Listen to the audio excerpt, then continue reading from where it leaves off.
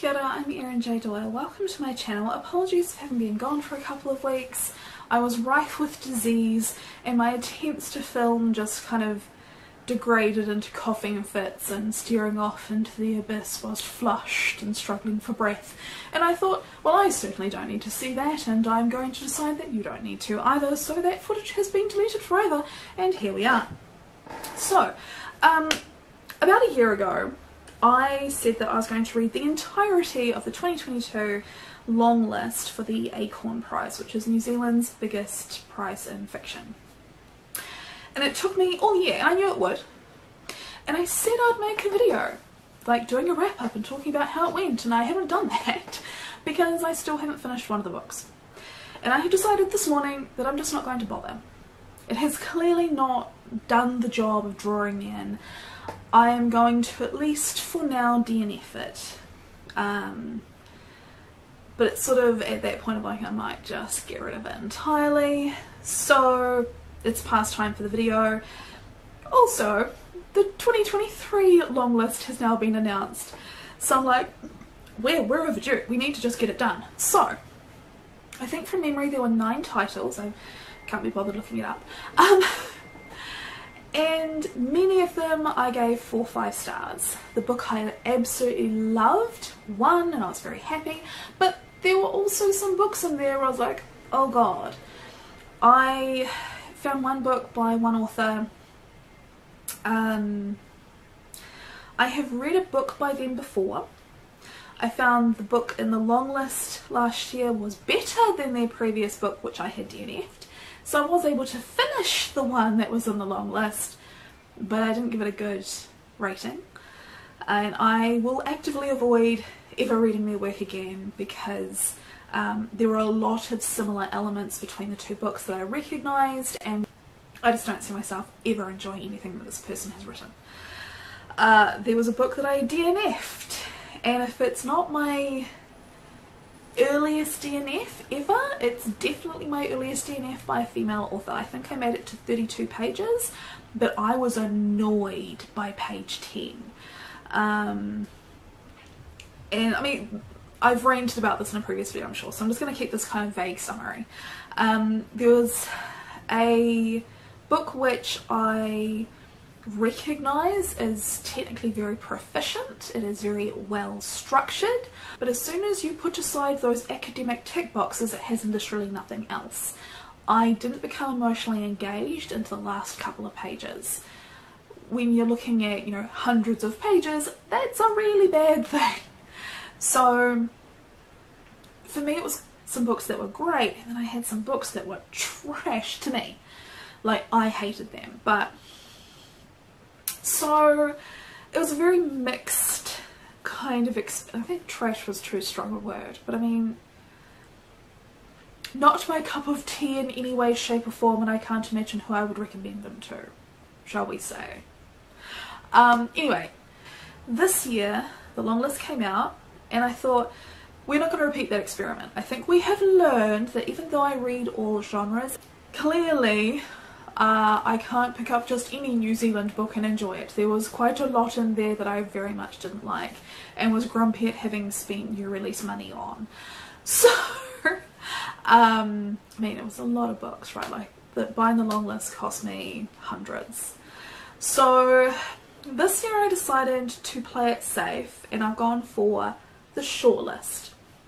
So what I'm going to do is introduce you to the 4 books. I'm going to read the blurbs, which I wouldn't normally do, but I figure I'm probably the only one here who's talking about New Zealand fiction. I'm probably the only one doing videos dedicated to a New Zealand fiction prize. So I'm just going to read them out because it's not like you will have encountered this information elsewhere. So, dying. Right, first we have Better the Blood. I quite like the cover and how they've included these designs in the tree, and then also this piece on the back. I am uncertain if the main character's name is supposed to be pronounced Hannah or Hannah. I'm going to say Hannah because it's vaguely easier. I don't even know why it is, but I feel like it's easier. Anyway, Hannah Westerman is a tenacious Māori detective juggling single motherhood and the pressures of her career in Auckland's Central Investigation Branch. When she is led to a crime scene by a mysterious video, she discovers a man hanging in a secret room. As Hannah and her team work to track down the perpetrator, other deaths lead her to think that they are still slightly ill. They are searching for New Zealand's first serial killer. With little to go on, Hannah must use all her experience as a police officer to find a motive for these apparently unrelated murders. What she eventually discovers is a link to a historic crime that leads back to the brutal and bloody colonisation of New Zealand. As a Māori officer, there has always been a clash between duty and culture for Hannah, but it is something that she's found a way to live with. I was so sure that I could get through a video without a coughing fit. I was very wrong. Anyway, she's found a way to live with it until now. When the pursuit becomes frighteningly personal, Hannah realises that her heritage and past are the keys to finding the killer. But as the murders continue, it seems that the killer's agenda of revenge may include Hannah and her family. This chair is really inconsistently noisy. Like, that was very loud, and yet now, silent, even though I'm wriggling. I need to replace it. Next up we have Mrs. Jewell and the Wreck of the General Grant. Let me know what you think of this cover. I am at the moment unsure of what I think of it. It's 1866. And the three-masted sailing ship, General Grant, is on the southern route from Melbourne to London, with gold from the diggings secreted in returning miners' hems and pockets. In the fog and the dark, the ship strikes the cliffs of the Auckland Islands, is sucked into a cave and wrecked. Only 14 men make it ashore and one woman, Mrs. Jewell. Stuck on a freezing and exposed island, the castaways have to work together to stay alive, but they're a desperate group with their own secrets to keep, and their own officer is disabled by grief after losing his wife in the wreck. A woman is a burden they don't need. Meanwhile, stories about the gold grow with the telling. Who has it, where is it, and how much went down with the ship. Mrs. Jewell and the Wreck of the General Grant is a vivid imagining of the story behind the enduring mystery of one of New Zealand's early shipwrecks. And for some reason I found that really hard to read out loud. I actually had to do a couple of takes in between the coughing fits. And that makes me a little bit worried about the inside of the book. And I don't know why this was hard to read out loud. Like, I found that I was just stumbling across it a few times. That leaves me dubious, but I'm not the most skilled out loud reader. I swear reading out loud and reading in your head are two completely different things. And out loud is a struggle, always has been. Sorry for the slight lighting change, I had to draw the curtains. Next up we have Kawaii for Such a Time as This. This book has an amount of te reo Māori in the blurb, so I'm going to do my best, but I know my pronunciation isn't perfect, so apologies in advance for the inevitable mistakes. And if you notice an error in any area I need to work on, feel free to politely let me know down in the comments. For those of you who are not so familiar with te reo Māori, I will put translations along here somewhere so you don't need to go and find out what things mean. Okay, this epic historical adventure tells the story of pre-colonial Aotearoa New Zealand like it's never been told before. A young Māori man compelled to learn the stories of his ancestors returns to his family marae on the east coast of the North Island to speak to his elderly granduncle, the keeper of the stories. What follows is the enthralling account of a young man's tipuna, the legendary warrior Kaitanga, after whom his marae's wharepuni has been named. Tracing the author's own ancestral line, Kawaii for Such a Time as This reveals a picture of an indigenous Aotearoa in the mid-18th century through to the first encounters between Māori and Europeans. It describes a culture that is highly sophisticated with an immense knowledge of science, medicine and religion, proud tribes who live harmoniously within the natural world, a highly capable and adaptable people to whom family and legacy are paramount.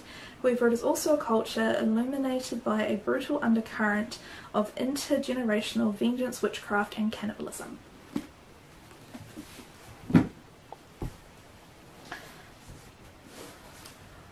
According to the blurb, not the blurb, the bit underneath the blurb, one of the iwi that the author comes from is one of my iwi as well, so that author immediately goes to like the top of my hopefully this one wins list, you know, because yay bias, I guess. So the other book that is by someone who I'm like, oh, that would be quite good if they won, is a Catherine Chidgey book. This is The Axeman's Carnival. If you've been around for a while, you've definitely heard me talk about Catherine Chidgey in the past. I've read several of her books before. She was also my creative writing teacher at uni, so, you know, biasy bias. Okay, so...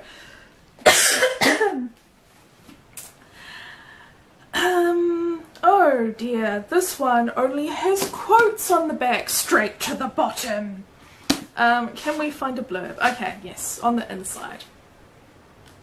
Everywhere the birds, sparrows and skylarks and thrushes, starlings and bellbirds, fantails and pit-pits, but above them all and louder the magpies. We are here and this is our tree and we're staying and it is ours and you need to leave, and now. Tama is just a helpless chick when he is rescued by Mani, and this is where his story might have ended. If it keeps me awake, says Mani's husband Rob, a farmer, I'll have to wring its neck. But with Tama come new possibilities for the couple's future. Tama can speak and his fame is growing. Outside in the pines, his father warns him of the wickedness wrought by humans. Indoors, Mani confides in him about her violent marriage. The more Tama sees, the more the animal and the human worlds and all the precarity, darkness and hope within them bleed into one another. Like a stock truck filled with live cargo, the story moves inexorably towards a dramatic conclusion, the annual Axeman's Carnival. Am I going to read the extra bit? Blah blah blah. I don't like reading the bits where it starts getting away from the plot into more a description of the writing that annoys me. So that was the Acorn shortlist for 2023. My plan is to get these read before the prize is awarded, I believe in mid-May, and I'll do a predictions video and all of the things. I may even attend the award night in person, possibly, maybe, but life seems to be quite determined to get in my way right now, so I feel hesitant to make promises. If you enjoyed this video, give it a like. If you're new around here, maybe hit subscribe, and I'll see you next time. Bye!